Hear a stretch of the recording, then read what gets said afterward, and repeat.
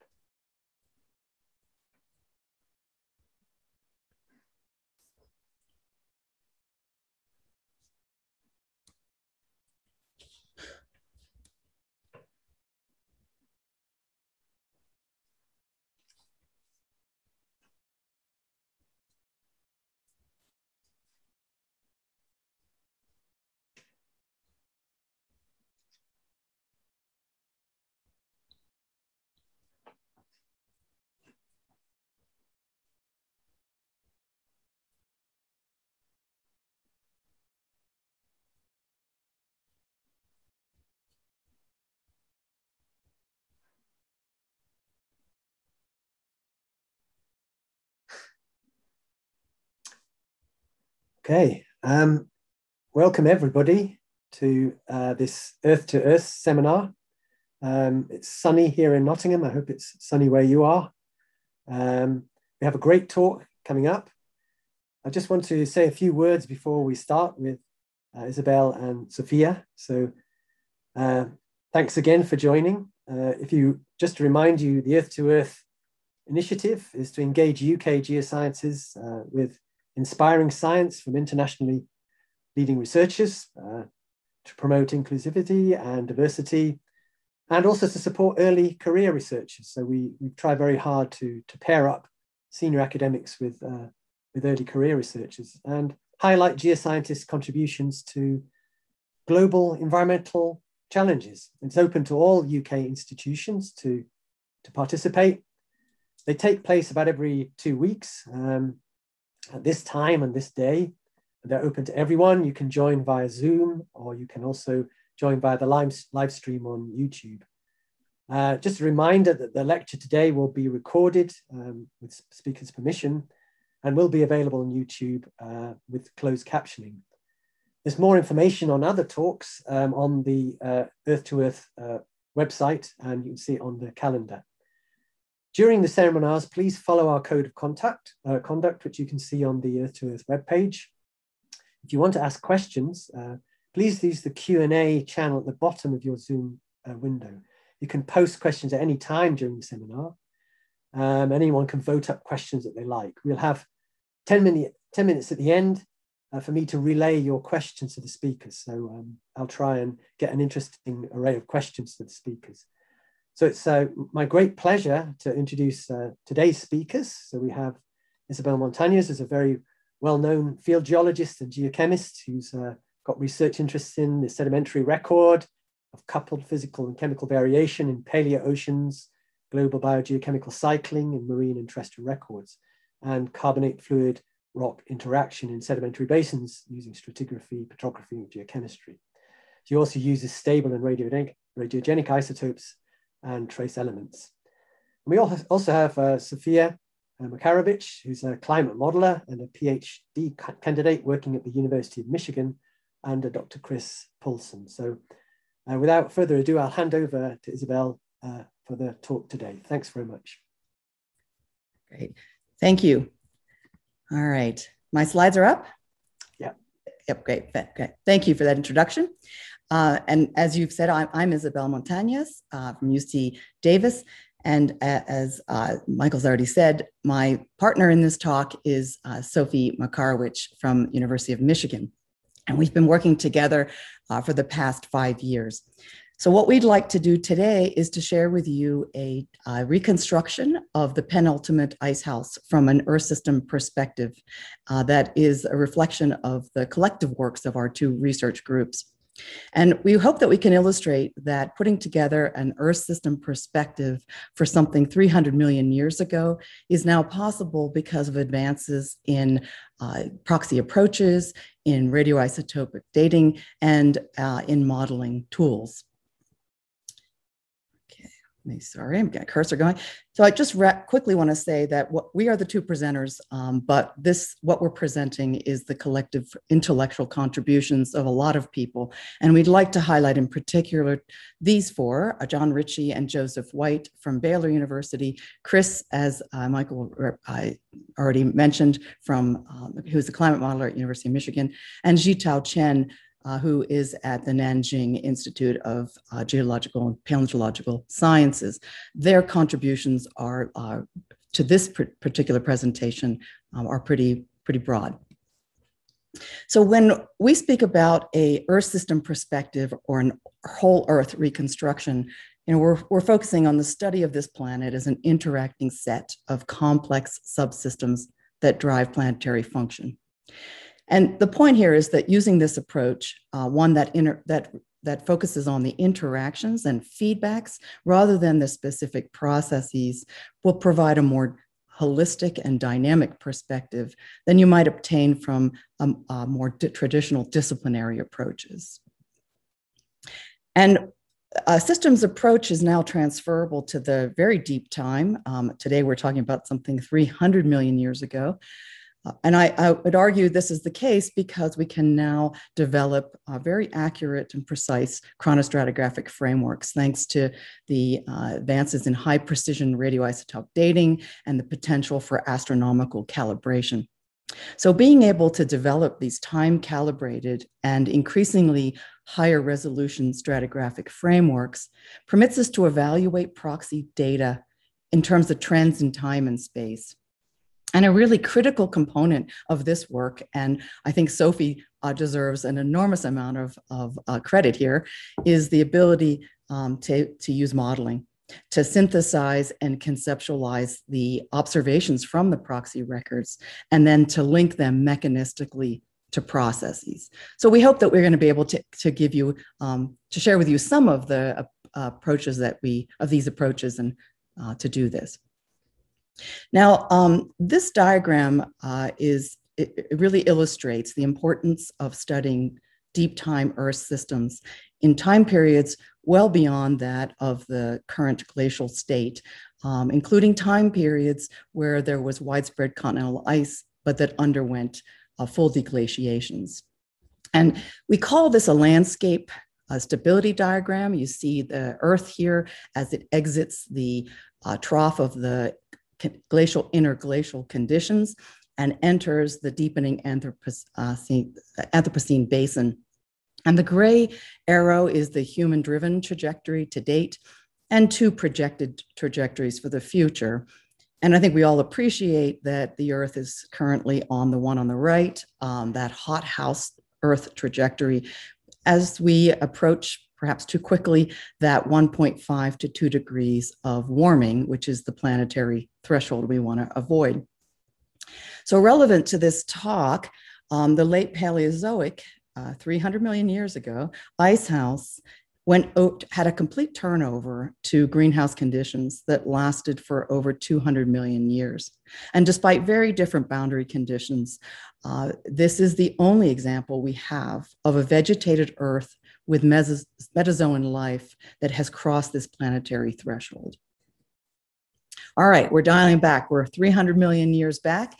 The late Paleozoic, that is represented primarily by about 50 million years of the Carboniferous and the Permian. So on this diagram, you see atmospheric composition, and very similar to today, CO2 was generally low, but oxygen was quite a bit higher, as high as 26%, maybe even 30%. And what's important to this Earth system perspective here is that the oxygen to CO2 ratio was perhaps the highest in Earth history, and certainly at least 3 times that of present day. And this had to impact the biosphere. And on the right, you see a paleogeographic reconstruction illustrating the widespread continental glaciation in the southern latitudes, high latitudes. And the color bands, in particular the green and the blue, are the distribution of the tropical forest or forest biomes. And these at some point covered 33% of the Pangaean surface. Now, we know from a rich paleobotanical record that these biomes archive repeated restructuring or turnovers that were in step with climate, and that we will argue here undoubtedly fed back on atmospheric CO2 and on the climate. So to introduce our approach to developing this this Earth system perspective or whole Earth perspective for the late Paleozoic Ice Age, we're going to walk through this diagram. So there are one of the key components. We've been looking at about a dozen basins at both paleo high latitudes and low latitudes. And a key component is being able to calibrate the stratigraphic or chronostratigraphic frameworks where possible with high precision uranium-lead dates. And then that permits us to develop proxy records, both from the terrestrial and the marine realm, so we can reconstruct paleo CO2 and environmental seawater and climate conditions for those different basins. In the high latitudes, we've been focusing on the Southern African and South American basins to look at extent and timing of the continental glaciers through the Ice Age. And for the biosphere, our work has focused on using really well-preserved fossil plant material, applying that to process-based ecosystem models so we can try to evaluate the functioning of these extinct plants and then how they may have interacted back on carbon and water cycling. And although Sophie won't be talking about this today, she has been quite involved in this, doing some really interesting work with an Earth system model. So that brings up this. A critical component is the use of these Earth system models to permit us to evaluate the mechanistic linkages between all of these processes, and then also to conceptualize the collective data sets. So today we're going to highlight three of these areas. First, I'll present our paleo CO2 estimates, and it's linked to some of the other components. Then I'll turn to the tropical vegetation, what we've learned about its ecophysiological functioning, and then the interaction with CO2 and the climate. Sophie will then present her work with a water isotope-enabled Earth system model, CESM 1.2, and her ability to simulate ocean conditions in the glacial-interglacial oceans from the epicontinental to global scale. So we're going to start with the atmosphere. Our approach to developing CO2 has been a multi-proxy one, where we use soil minerals such as the carbonate rhysolith you see here forming around a complex paleo root system in a soil like the one you see on the left. And we take the carbon isotopes of the calcite and the occluded organic matter within that rhysolith and some other soil parameters, apply it to a Monte Carlo-based inverse model to estimate CO2. Now, I think we all appreciate the uncertainties with these approaches can be quite high, so this is why we take this multi-proxy approach. And so we complement this with two fossil plant approaches. Both use fossil cuticles, like the one you see here. And the first, it's been shown that the frequency of the stomata or breathing pores, these white daisy-like patterns here, the frequency of those stomata have an inverse relationship with atmospheric CO2. And that's the basis behind the stomatal index approach. And I'm happy to talk about any of the issues related to these during the questions, if there are any. Given that there are limitations, we've taken yet another approach, which is more of a mechanistic model that's based on the universal gas leaf exchange equation. And you can see how that translates here in this equation. CO2 is related to three input parameters that we can primarily get either directly from the cuticle or from the ecosystem modeling. So you're going to see this diagram several times, and Sophie will use it as well. And I just want to point out the time scale. It'll be about 315 million years to about 270 million years. And what you're looking at here is a 40 million year reconstruction of CO2 that we recently published. And it does integrate and modernize all of the CO2 estimates that my group has put together since about 2005. It also includes several interglacial flora for the Pennsylvanian and several Permian flora. So let me walk you through what you're looking at. Black are the best estimates for any particular interval, and they are based on multiple analyses. And you see a lot of variability. And I do want to point out that that variability is in large part due not to error, but to the more the hundreds of thousands of year fluctuations. And here you're seeing a 7 million year interval of one of this part of the Pennsylvanian. And it shows this glacial-interglacial variability from about 200, 300 parts per million to 550, 650, and even as high as 700 parts per million. Now, the lowest trend lines on the diagram on the left are based on bootstrapping, where we have integrated both the age uncertainty as well as the CO2 uncertainties. And the colors are to help guide your eye. In shades of blue are increments of 100 ppm below the long-term average of 400 parts per million. And in orange are values above that. So if you use the colors to guide your eye, you'll see that the first part of the record, the last 12 million years of the Carboniferous, show a long-term fall. Then there's this newly recognized sort of CO2 nadir of the first 10 million years of the early Permian, and then a rise the next 17 million years, finishing at about 760 parts per million, plus or minus 60 parts per million.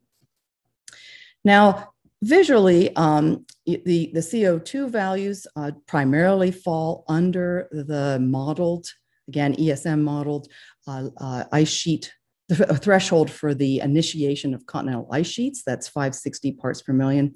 You'll see that varies actually, but generally 560 parts per million. And that the trends in CO2 correspond fairly well with that of the geographic extent of glacial deposits, shown here by these turquoise boxes per stage. Including the maximum ice during that CO2 nadir and the near complete loss of ice at 290 million years when you start the rise, that 17 million year rise. It has been previously suggested that that fall through the Carboniferous is related to the uplift and denudation of the central Pangaean mountains. These were mountains that spanned about 10,000 kilometers of the tropics, or probably somewhere between 2,000 and 4,000 meters high. And the idea here, of course, is that enhanced silicate weathering would have increased CO2 consumption. The issue here, however, is that or a paradox that is raised, is that the denudation rates of the central Pangaean mountains have waned by the time you get to this CO2 nadir. In addition, the burial of organic carbon in peats or in swampy environments and ultimately as coal also disappears by the end of the Pennsylvanian with the demise of the wetland forests due to intensifying aridification. So what is the source of this CO2 nadir? And similarly, the rise in the CO2 out of the nadir corresponds visually well with the onset of geographically extensive and expansive magmatism, shown by these yellow boxes. But another paradox is raised because after the release of CO2 by these magmatic events, if those mafic minerals were exposed as outcrop in the tropics, they in fact would have become a much longer term CO2 sink. So we wanted to interrogate these two paradoxes and to get a better sense of the relative roles of the CO2 sinks and sources. And so to do so, we used a spatially resolved intermediate complexity model that models steady state CO2, that's what you're going to see on the vertical axis, in response to changes in weathering and to climate. So I'll walk you through what we're looking at. Pennsylvanian in blue, that CO2 nadir will always be the gray shading. The different color symbols and lines, those are the modeled steady state atmospheric CO2 for different scenarios. So the first is the blue one. That is modeled for a Himalayan type mountain range where 70% of the alkalinity that is produced is due to weathering of felsic rock assemblages or granites. And we call that the baseline continental rock assemblage. So if we look at that in the Pennsylvanian here on the left, it keeps CO2 below the modeled ice threshold. But when you get to that CO2 nadir, it rapidly exceeds the threshold. Now, the other three are for increasing percentages of mafic minerals that are outcropping, or mafic rocks, outcropping and available for weathering. Orange is the twofold increase. For the Pennsylvanian, that gives us snowball Earth levels of CO2, which is not reasonable. And it too exceeds that ice threshold. The green and the green and the red are for 3- and 4-fold increase in mafic minerals available for weathering. And they are the only ones in that CO2 nadir that maintain CO2 at or below the ice threshold. And so the implications here are that that magmatism may have been a short-term source of CO2, but must have been acting as a longer-term sink through the early part of the Permian and that CO2 nadir. So the same model produces strontium isotopic compositions of seawater. And here you're seeing the model trends superimposed on the proxy values. And for the Pennsylvanian, the general good overlap certainly supports this notion of uplift of the central Pangaean mountains and their weathering as the source of CO2 consumption and a strong signal on seawater strontium. But after 303, when you see this linear fall in the proxies and all four models capture that, the interesting thing is the best fit through that CO2 nadir is a progressively increasing of the amount of mafic minerals that were being weathered.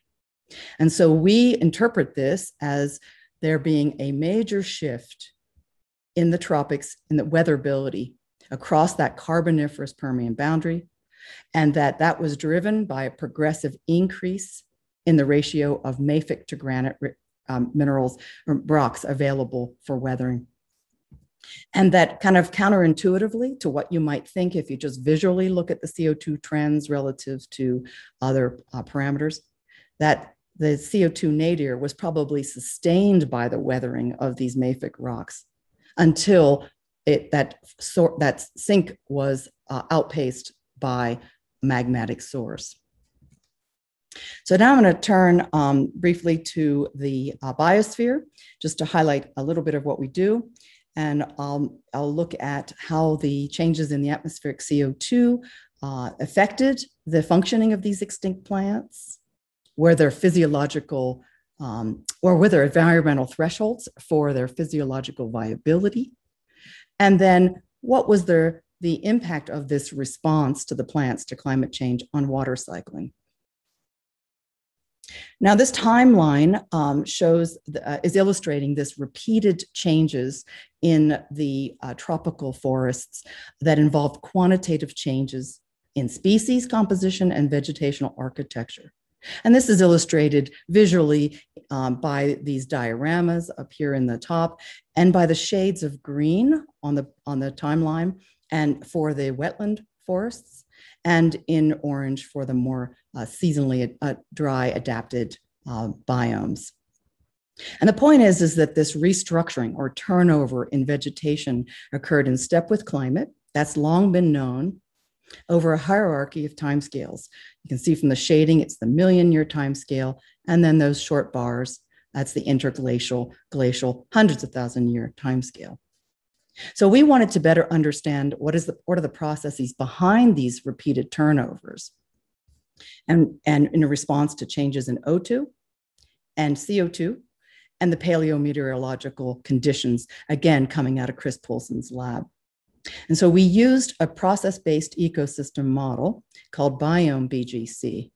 And we have adapted this model to be able to to input plant-specific traits from extinct plants. And that's going to be these green rhomboids that we input to the model. And of course, to be able to input the modeled paleometeorology. And also to be able to evaluate the capacity of these extinct plants to environmental change. And we call this adapted model paleo-BGC. So I mentioned that inputs from the fossil plant material is these green rhomboids, and I'll speak to those in a minute. I did want to point out that there are multiple dominant plant groups during this time in the paleotropical forests. There's those iconic lycopsids that I think we all know about. Medulosans were the first seed plants. They look like ferns, but they're actually seed plants. And together, they were your dominant wetland, true swampy environment dominant groups. And then there are the plants adapted to temporarily to even permanent drought, like the cordytalians, the oaks of the Paleozoic, the tree ferns, and then different kinds of conifers. So we call these plant functional types, these dominant plant groups, and that's what we model. We can, from each of those, where there is really well-preserved fossil plant matter, like this Medulosan example on the right, we can actually measure quite a few of these specific plant traits right from the material. And this is a few of the things that we can measure. So to give you a better example, here's a cuticle of a Medulosan, and we can look at the size and frequency of these stomata and get at the maximum stomatal conductance. And that gives us Gmax. If we couple that with yet another measurement, a cross-section of the Medulosan, for example, we can measure the vein to stomata distance, gives us mesophyll path length, and that's we call DM. Together, those will tell us the plant's ability to resupply water to the leaf, that the water that has been lost by evapotranspiration, and thus their drought tolerance. Similarly, we can take the carbon to nitrogen ratios of these plant groups, shown here distributed by some of the different groups. And I'll point out that their C to N ratios are not that different than their modern day equivalents. So that'll inform C to N foliar values. And from that, we can, with the other parameters, we can model things like, well, evapotranspiration rate, soil water discharge, leaf area index, photosynthesis and growth rate, carbon allocation, and the nitrogen budget. So I'm going to show you briefly just a few results to illustrate the kind of things we can do, and then I'll turn it over to Sophie. So this is a plot on the vertical axis of daily leaf water potential. Think of that as a plant's drought tolerance. And it is modeled for 4 of the plant dominant groups for a modeled year, an average of 50 years. So in green are the lycopsids, and you can see that they have the lowest leaf water potential. In black and in blue are the more drought tolerant cordytalians and tree ferns. And the point of when the Medulosans fall somewhere in between, depending on which Medulosan we model. But the point here is that for the lycopsids in green, they have many more days of the year where their leaf water potential is actually below the wilting point. And that translates to 2 months per year of lower growing season or lower productivity. And then the same results produce soil water content for the same input environmental conditions. And you can see that much lower soil water content for the lycopsids in green, and that this reflects their high water usage relative to the other plants. So this means that, for example, a very small change in effective moisture at a site would be deadly for the lycopsids, whereas the others would be opportunistic, right? Ecophysiologically adapted to that change. And then lastly, from that same environmental conditions and same runs, we can pull out average daily surface runoff or surface water discharge.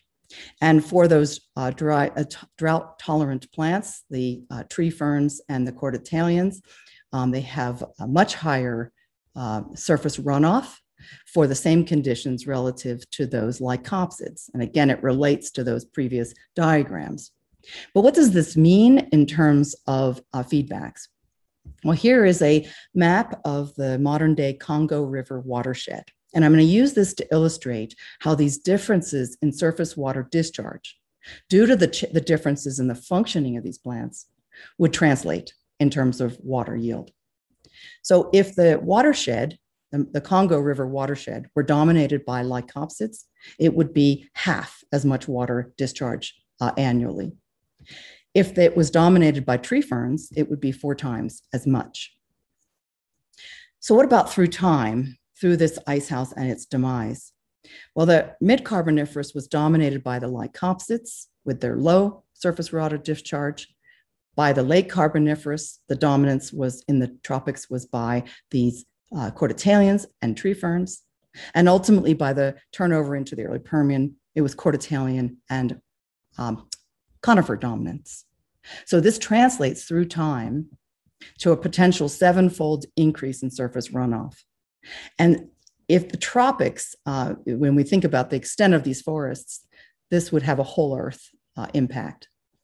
It would yield a much increased surface erosion and sediment yield, nutrient loading into fresh water and coastal waterways, and ultimately would have to impact organic carbon burial in those coastal waterways and in the ocean. So what we infer from this then is that CO2 nadir that was hard to explain initially by the sort of first order sinks for the time period. Well, here's another source for that nadir, because a major shift in locus of the organic carbon burial from land in the Pennsylvanian to sea in the earliest Permian may have in fact offered this additional sink for that nadir, despite intensifying aridification and demise of those forests and denudation of the highlands. All right, I will pass the screen to Sophie. Okay, thank you. Can everyone see my slides here? Okay, great. Okay, good. So the next component of our approach to reconstructing the late Paleozoic Earth system involves the hydrosphere. I'm going to go over 2 scales in the ocean, including glacial-interglacial changes and global scale thermohaline circulation, and then to the regional scale with the use of epicontinental seas as indicators of nearby open ocean conditions. So the primary tool I use to study the late Paleozoic Earth system is an Earth system model. Many different versions of these models have been developed and refined by scientists across the world, but every Earth system model starts with mathematical representations of physical, chemical, and biological processes and fluid dynamics that are able to represent the dominant large-scale processes of the atmosphere, ocean, and land. These equations are then converted into computer code that can be solved over a global grid. Typically, this translates to about 2 to 3 million lines of code or 18,000 pages of printed text, depending on the configuration of the model. And so in order to solve this giant amount of code as a function of time, we use a supercomputer the size of a tennis court to run it. And then finally, the fun part is the output, which is terabytes of data representing climate estimates like temperature, rainfall, wind patterns, sea ice formation, and many more. As Earth system models were originally designed to help us understand how the Earth system will respond to increasing levels of greenhouse gases in the future. So in order to apply Earth system models to the distant past, we use essentially the same understanding of physical and chemical processes. However, the boundary conditions and parameters of the model, such as the continental distribution, greenhouse gases, sea level, and topography, are changed using geologic archives. So the combination of these 2 aspects creates a robust tool, because now we can constrain the physical mechanisms responsible for proxy-inferred climate patterns and update paleoclimate simulations based on new advances in geologic archives. So paleoclimate modeling is an iterative process in this way. The Earth system model that I use is the Community Earth System model from the National Center for Atmospheric Research. And today I'm going to show you results from 2 simulations that are intended to represent mean glacial and interglacial conditions during the late Pennsylvanian. Both of these simulations have a fully coupled configuration, meaning that the atmosphere, land, and ocean components are fully active. And they have about the same resolution of 1 degree latitude by longitude in the ocean and 2 degrees latitude by longitude in the atmosphere and the land components. They've both been run for 2,500 years. And each case is based on a late Pennsylvanian paleogeography from about 300 million years ago. Both cases have reduced solar luminosity by 2.5% less relative to modern. And so the main differences between the 2 cases are the sea level, land ice, and atmospheric CO2. The glacial case on the top here has relatively lower sea level. You can see here, and expanded high latitude ice sheets over Gondwana, which you can see in these cross-hatched areas.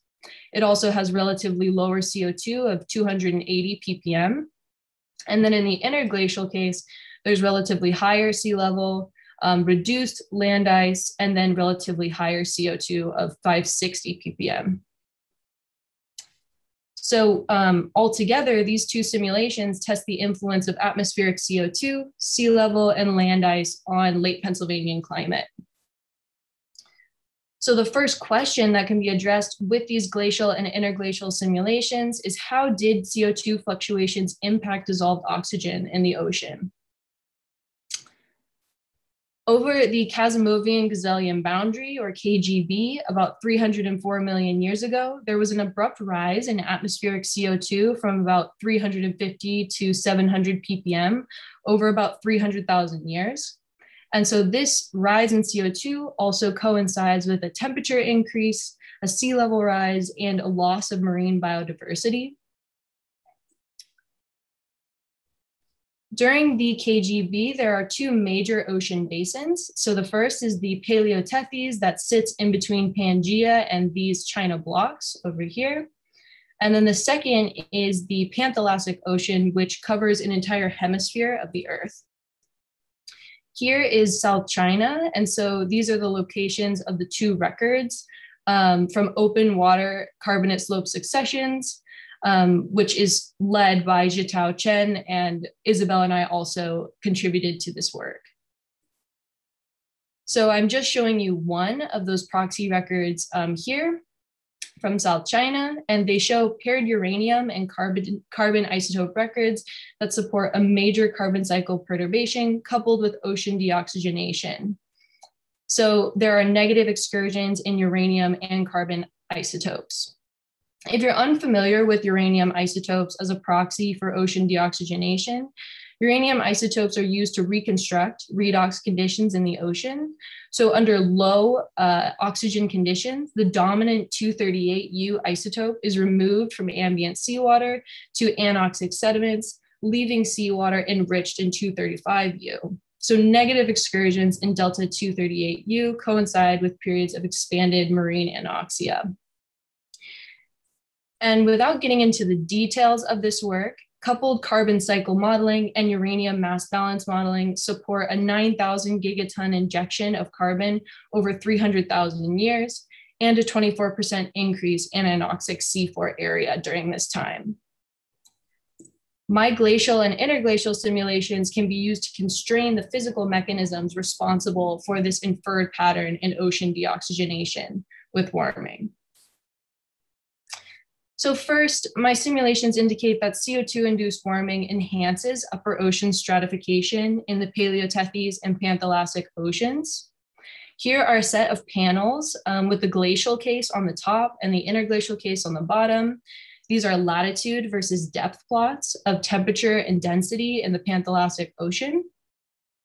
In the glacial ocean, we can see relatively thicker layers of equal density as well as temperature in the top 500 meters of the ocean. And so these both become thinner in the interglacial case, indicating that warming causes a strengthening of the surface halocline, which occurs from increased precipitation over the ocean, and a shallowing of the thermocline. So both of these impacts act to inhibit convection and ventilation in the surface ocean. The second potential mechanism is a halting of deep water formation in the northern Pangaean Ocean with warming. So this figure shows the climatological maximum mixed layer depth, or the maximum mixed layer depth for each ocean grid box across the entire year. So in general, we can see more shallow mixed layers in the interglacial case compared to the glacial. And in the high latitudes, the maximum mixed layer depth occurs during the cooler winter and spring months. And so this is associated with deep water formation in these regions. In the glacial case, deep water formation only occurs in both hemispheres, as you can see here, whereas in the interglacial case, deep water formation only occurs in the southern hemisphere. So this difference in deep convection creates a reorganization of meridional overturning circulation in the Pangaean Ocean. In these plots, I'm showing meridional overturning circulation, which is the zonally integrated component of surface and deep currents in the ocean. Negative values correspond to counterclockwise circulation, and positive values correspond to clockwise circulation. So these arrows are showing you the dominant directions of circulation. There are descending branches in both southern hemispheres. In the interglacial case, this descending branch in the southern hemisphere forms one sort of large overturning cell in the Pangaean Ocean. Whereas in the glacial case, there's also a descending branch in the northern hemisphere. And so this sort of creates a relatively weaker overturning in the northern hemisphere. And this seems to suggest that the deep waters in the northern Pangaean Ocean of the interglacial case are poorly ventilated compared to the glacial. So to show you why this happens, I'm showing you polar plots of the northern hemisphere. So the center of the plot is the North Pole. So the left panel shows sea surface temperatures and the right shows sea ice formation. So in the glacial case, we can see relatively cool sea surface temperatures that support the formation of a large mass of sea ice that extends southward to about 60 degrees latitude. Whereas in the interglacial case, the sea surface temperatures are too warm to allow for the formation of sea ice. And so no sea ice forms in the northern hemisphere. The result of this is that the formation of that sea ice in the glacial case lowers or increases the sea surface salinity of the glacial case and reduces surface buoyancy. And so that allows for the initiation of deep water formation. Whereas in the interglacial case, sea surface salinities remain relatively low and the surface buoyancy is too high to initiate that deep water formation. So taken together, the combination of increased surface stratification and absence of deep convection in the northern hemisphere with warming reduces ventilation in the ocean. So these plots show the depth versus latitude of the ideal age tracer in the Pangaean Ocean. Ideal age in CESM tracks the time since a water mass has been in contact with the surface. So a young age means that the water is well ventilated, and an old age means that the water is poorly ventilated. In the glacial case, we can clearly see relatively young waters in both polar regions. Whereas in the interglacial case, the freshening of that surface water in the northern hemisphere reduces any ventilation of those deep waters in the northern Pangaean Ocean. So those waters are poorly ventilated. And previous climate modeling studies have shown that old ideal age in the model typically correlates with low dissolved oxygen in the deep ocean. That said, some biological factors like oxygen utilization rate influence dissolved oxygen in the ocean and are not represented in these simulations, so further work is warranted. But now that we've covered that first global scale question of thermohaline circulation, I'd like to move to the regional scale with epicontinental seas or shallow inland seas, as these environments are critical for reconstructing global ocean conditions in deep time, and address the question, to what extent do ancient epicontinental isotopic records reflect the chemistry of the bordering ocean? The reason why epicontinental environments are so important in deep time is that the oldest oceanic crust on Earth today is about 200 million years old. So deep ocean sediments from before this time virtually do not exist. This means that epicontinental records from these light blue regions are the only source of geologic information we have to reconstruct ocean chemistry in the past. So the North American Mid-Continent Sea, or NAMS, situated over the equator, is a very large source of proxy records for the Pennsylvanian. In the North American Mid-Continent Sea, previous studies have documented a west to east or offshore to onshore decrease in mollusk, brachiopod, and conodont values of delta 18O. And in order to understand what regions of the sea can be used as a proxy for nearby ocean conditions, it's critical to understand the environmental conditions responsible for this observed pattern in fossil delta 18O. So the question is, does this offshore to onshore decrease in delta 18O reflect increasing temperatures, decreasing seawater delta 18O, or a combination of those factors? Paleoclimate modeling can help us address this question. So one component of these simulations that we've not looked at yet is the water isotope tracers. In addition to the physical, chemical, and biological processes in the model, we can also look at global variations in the stable isotopic ratios of water in the atmosphere, land, ocean, and sea ice. So this way we can directly compare simulated seawater delta 18O with marine fossil delta 18O instead of using an indirect model variable like salinity and temperature. So here is a map of global seawater delta 18O at the surface in the interglacial simulation. For reference, isotopic records from the South China region motivated the first component of the talk. And here we can see that the coastal open slope environment of South China has seawater delta 18O values that are similar to the nearby open ocean. On the other hand, the North American Mid-Continent Sea has coastal seawater delta 18O values that are up to -3 per mil less than the nearby open ocean. So this is caused by the presence of these high equatorial mountains that cause high amounts of orographic precipitation and runoff into the sea. Also, the shape of the sea causes semi-restricted circulation. And these are the main basins across the sea that host the proxy records. And so I'll be using the names of these basins in all the following figures to show you regions across the sea. So taking a closer look at seawater conditions in the North American Mid-Continent Sea, this is seawater delta 18O, temperature, and current vectors with depth across the major basins in the sea from west to east or offshore to onshore. The highest amount of runoff enters the eastern edge of the sea and drives offshore to onshore values of decreasing seawater delta 18O. Runoff also drives estuarine-like circulation pattern with the surface current that moves offshore, and there's relatively constant surface temperature. In addition, there's upwelled waters offshore of the continental shelf that are pulled across the shelf at depth because of this circulation pattern.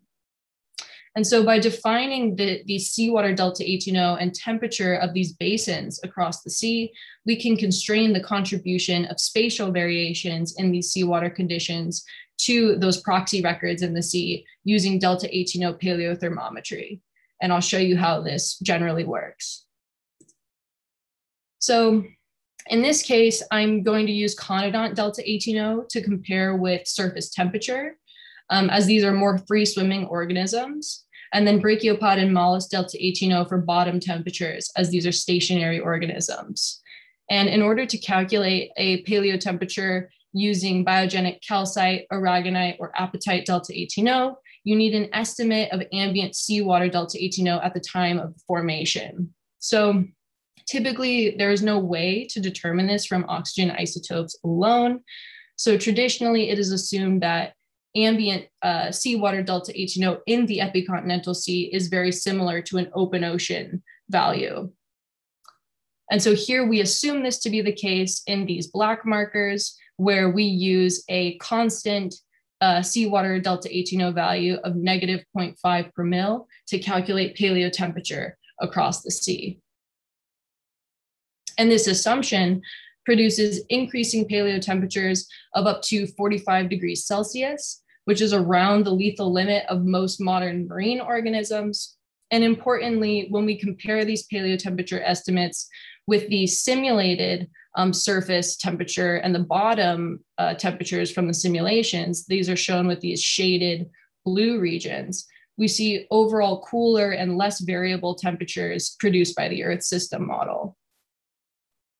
So the alternative now is that we can use our simulated seawater delta 18O values from each of these basins to recalculate these paleo temperatures shown in these blue markers. So here we can see that these paleo temperature estimates are cooler and overall are closer to those simulated temperature values, particularly in these more onshore regions where the influence of runoff is greater. In the more offshore regions, like the Midland or Mid-Continent basin, the delta 18O values largely reflect seawater delta 18O of the nearby open ocean, and thus they may be more reliable in terms of reconstructing broader ocean conditions. And so finally, ancient epicontinental isotopic records can be subject to the influence of coastal processes like runoff that can potentially decouple them from broader ocean chemistry, but Earth system models can be used to constrain these processes, particularly when these models contain isotope tracers. And so I hope that we've been able to demonstrate the unique insight that is gleaned from taking a systems approach to studying deep time intervals of Earth history. And we're happy to take any questions that you may have. Great, thank you very much, Sophia and Isabel. Great talk, really inspiring and interesting. We have a couple of questions, so please encourage everybody to get typing to ask questions, but I'll start off with these two. Oh, we have a third one, so things are mounting up quickly.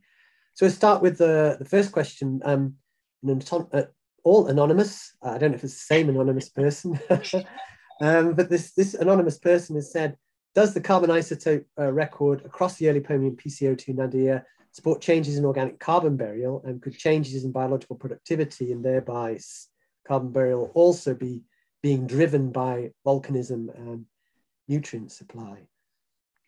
I think this one is mine. I see the other two, and I think those are for Sophie. So the answer is yes and no. The carbon isotopes do reach their peak, which is in part why the modeled oxygen values are so high right there in the earliest Permian. And it depends on the model that you're looking at, but by others. But the interesting thing is that, one, I'm not sure we would be able to tell whether the organic carbon burial that we would see as a positive carbon isotope value, whether it was land or ocean based. I'm not sure we would necessarily see that, as the values wouldn't be that different. But the interesting thing is that the burial in terms of peat and coal do disappear before the end of the Carboniferous. So that peak in carbon isotopes in the records has always been sort of a conundrum as to how do you get these highest values. So it would support a shift to the ocean. And then, yes, completely agree that biological productivity would presumably change from the nutrients associated with all the volcanism and the surface runoff. And that was sort of part of what we were implying with the feedback diagram, that with more nutrients to the ocean, and then of course falling into the waterways from volcanism, you would presumably also get higher productivity, leading to that organic carbon burial, especially if you have anoxia in parts of the ocean. Great, thanks. Sophia, do you want to have a go at the next two questions? I assume you can see them. Yes. Do you want to read them out so that people can? Yeah. Oh, did you say, do you want to read them out? Or well, I'll read them out if you like. Okay. So, how sensitive is ocean circulation to the location and height of volcanic mid-ocean ridges? Are these well enough constrained to allow the modeling to be accurate? And the second question, can the Earth system model also predict oxygen triple isotope composition, observations of which might be able to constrain rainwater input? Yes. So the first question is referring to the fact that in these simulations, deep time ocean simulations, we have very little bathymetry included in them because we simply can't constrain deep ocean bathymetry from these time intervals. And I think the answer that I'm drawn to is that, of course, it matters in terms of this finer scale circulation in the ocean. It's very important. But I still think it's a useful exercise to try to constrain large scale ocean circulation, even if we don't have that information. I think, and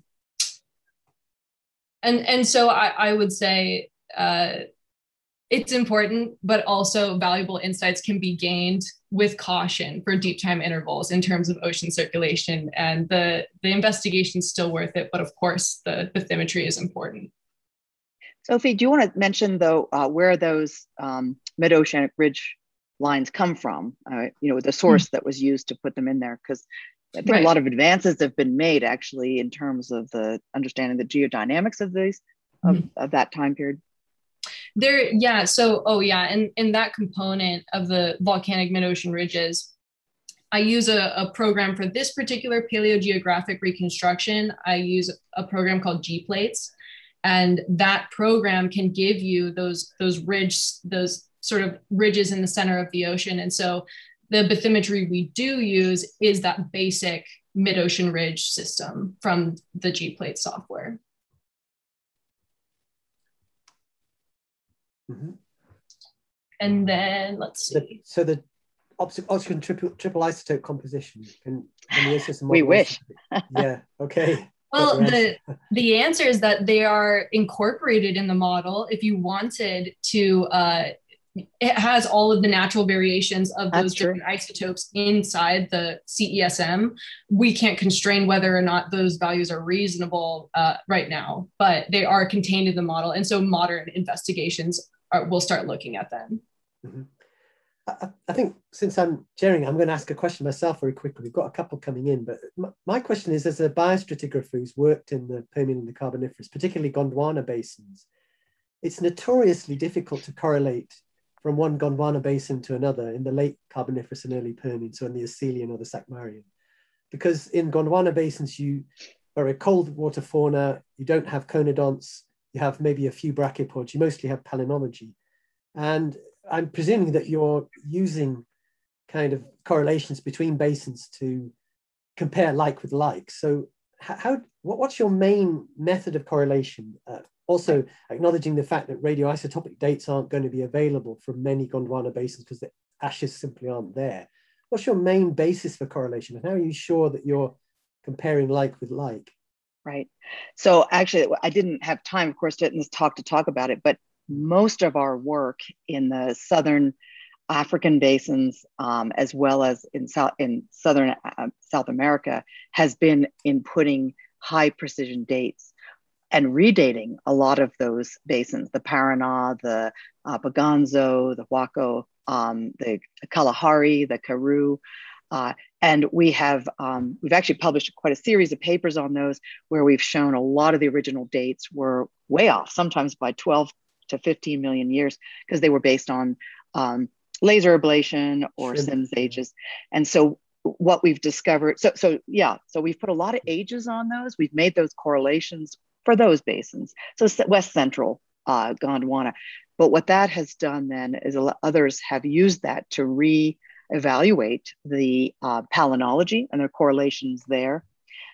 I don't think anyone's applied that yet to the marine correlations, but it does show how provincial the biostratigraphic stratigraphy can be in those high latitude basins.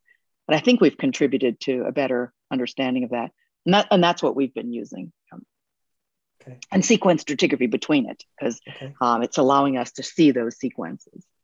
Okay, we have another question. So brilliant talk. Thank you both. A slightly broader question based on your work on multi-million year timescales. Which key findings of your work do you think are most applicable to contemporary timescales to inform future climate change policy mitigation? So in other words, you know, where are you going to help the kind of planners who are really thinking about sea level rise and temperature change for our modern scenario of climate change, which we're also worried about?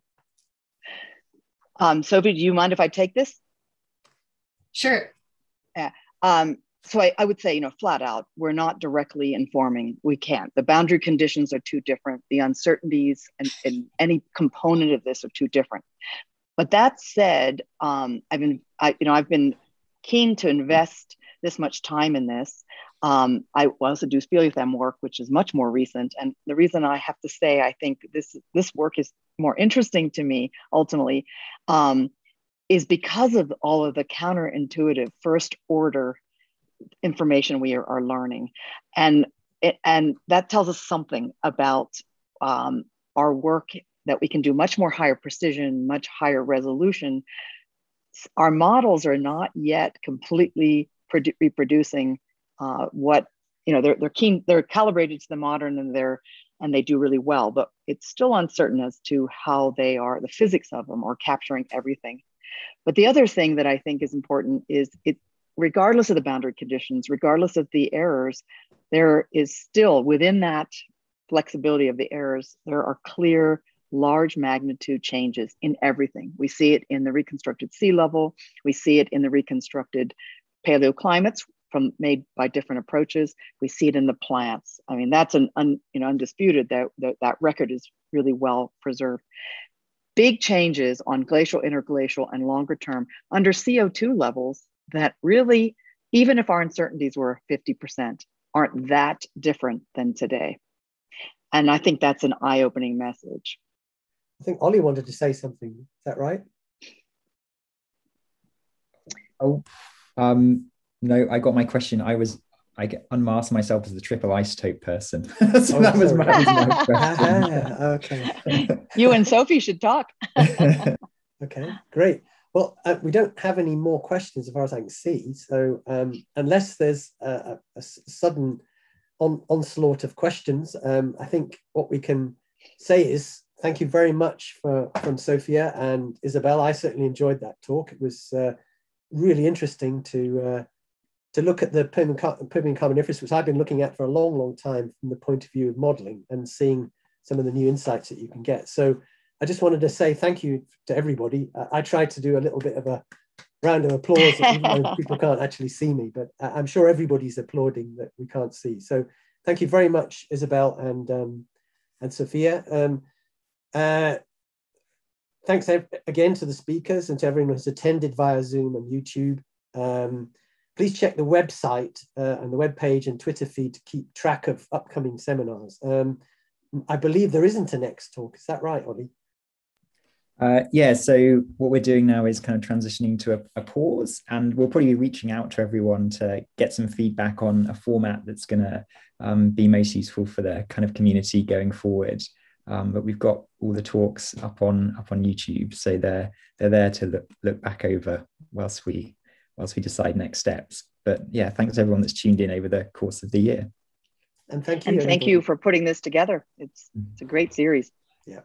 Thanks very much, everyone.